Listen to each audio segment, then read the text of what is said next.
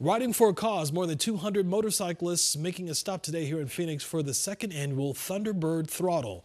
This event raising awareness and money for missing and murdered Indigenous people. 12 News journalist Jade Cunningham has more on their message they hope to share here in the community.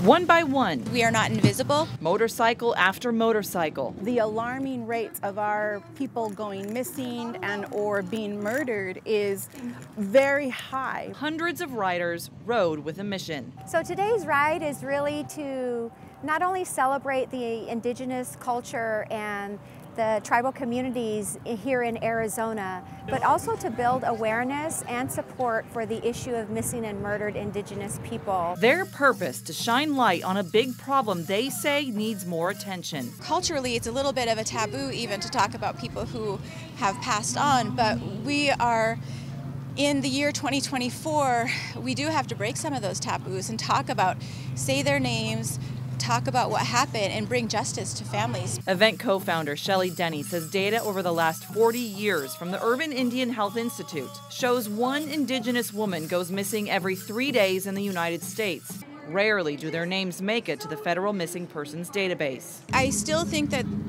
there is a racial discrimination that's happening where Indigenous people are not thought of as valuable as other people, and therefore our cases aren't taken as seriously and the prosecution is not as harsh as it could be. Which is why they say an event like this, we are working toward building communication lines with one another, is so important. You know, law enforcement, there are tribal leaders, there are city council leaders that are really starting to dialogue around what's happening in the community and how can we work toward strategies, best practices to start to learn more about how to change what's happening in our community. And as the crowd listened, learning from those affected, I think collectively our voice is so much stronger. They left ready to tackle the issue together. With photojournalist Lance Neff, I'm Jay Cunningham, 12 News. Such an important message, Jade. Thank you.